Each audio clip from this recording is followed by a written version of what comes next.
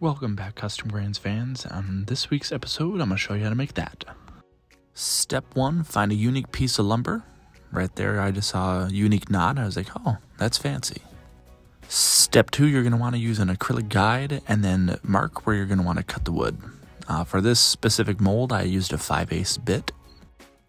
And here you'll see a spade bit cutting through the lumber. Now, what I do is I put the point right through it where I feel it on the bottom and then come on the back side just to cut off to prevent tear out.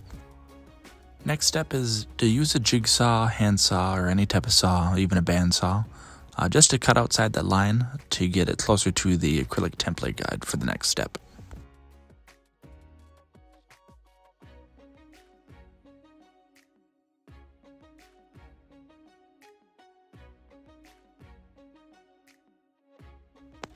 Now you're going to want to attach that acrylic guide somehow, either duct tape, painter's tape, and CA glue, double-sided tape, really anything.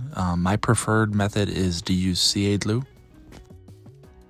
And then here I'm just dabbing it on and then spraying the activator on the acrylic guide, press it down, make sure it all lines up, and you're golden. Now I'm using a spiral cut flush trim bit on my router table, just to cut off the excess that I didn't cut off from my jigsaw. Just look how satisfying those shavings are.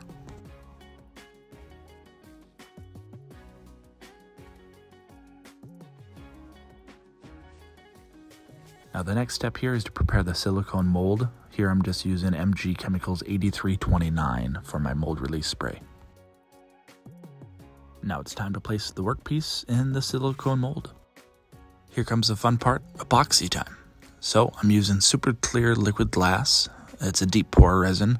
The mixture ratio is 2:1, so 2 parts A to 1 part B.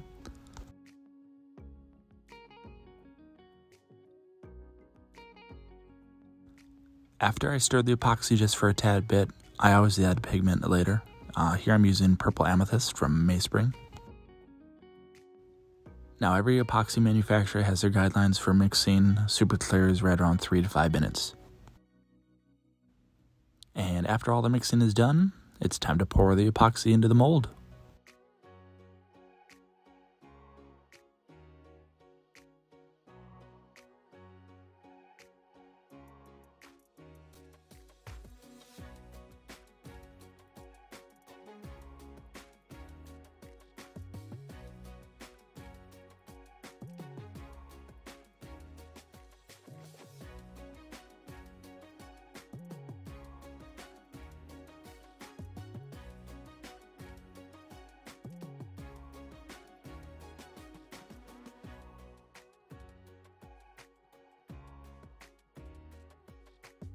Now I do apologize, I forgot to film me popping the bubbles, but I just used a heat torch real quick to pop the bubbles, and then I added the weight onto the board. What the weight does is that it weighs down the wood, just because wood does tend to float with epoxy.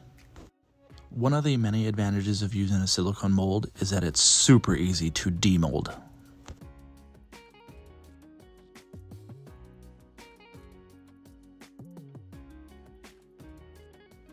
Now it's off to the drum sander. I have the Shop Fox dual drum sander, 26-inch wide, and it makes quick work of sanding and also leveling the wood with the epoxy. Next step is to either router or chamfer the board, just because you don't want sharp edges. My go-to is a 1/8-inch roundover bit. And then I do manually hand sand using an electric sander for 220 grit. Just around the edges because the drum sander didn't get it, and then you give it a once over on the whole board itself, and then water pop it by spraying water on it, letting it dry to raise the wood fibers, and then sanding it again. And then you're going to want to use your favorite board conditioner to finish the board, and here are the final photos. Thanks for watching, everyone. I really appreciate it. And if you have any questions, definitely leave them in the comment section below and I'll definitely answer them. Have a wonderful day.